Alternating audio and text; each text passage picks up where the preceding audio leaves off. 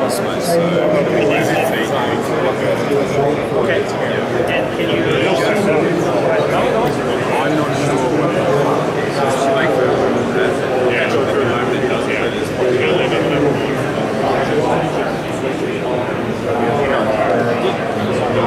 So you have your guides, right? I'm not sure if they're going to have uploadable LUTs and stuff. I'm not worried about the LUTs, it's just Rec 709 and...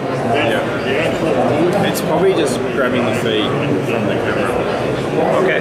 And then will you be able to actually adjust what guides you're using on this? I'm sorry, what? The guides, you have different guides that you can select?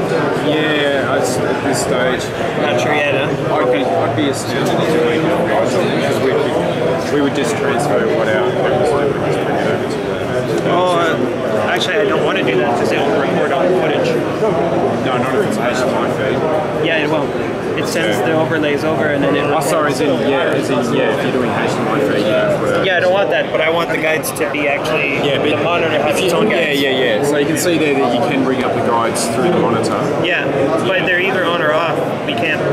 Can I select which guides I'm using? That's what that's what I'm saying. I think in the firmware, one of the time it ships, they'll have different guides. Not just the high definition TV ones. You should be able to do different copies as well. That's just disabled as well. I can see that. Yeah, but all these things is just for display, just to show. Yeah, because it's working and you guys are still working on the design to make it complete. Yeah. No, that makes total sense. But it looks nice so far. I'd be shocked if there's not guide adjustments on there. Do you mind if I take it off just to feel how... Sure. Oh yeah, you need to actually...